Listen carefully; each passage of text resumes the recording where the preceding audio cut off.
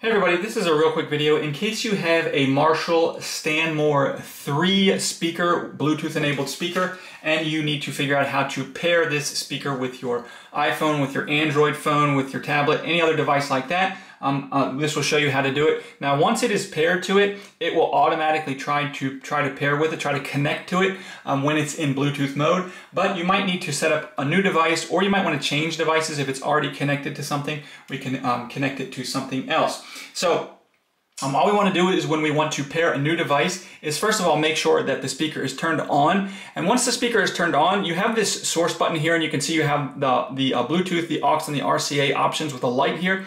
So we just need to, every time you hit this source button, it will toggle through the options, and we just want to toggle through until we have Bluetooth lit up as shown here. The red light is on Bluetooth. So once we have that, then we're just going to press and hold the source button until this light starts to pulse in red. That means it's now in discovery pairing mode. Then you can go to your phone or other device and then just select the Stanmore III speaker from the available devices, and from there it should automatically connect. If you're having connection issues after that, one thing you can try to do is a factory reset to clear all the pairing history out, and then try to pair it again, and I'll put a link in the description to how to do that. So anyways, if this worked for you, if you could leave me a like, I would really appreciate it. Thanks a lot.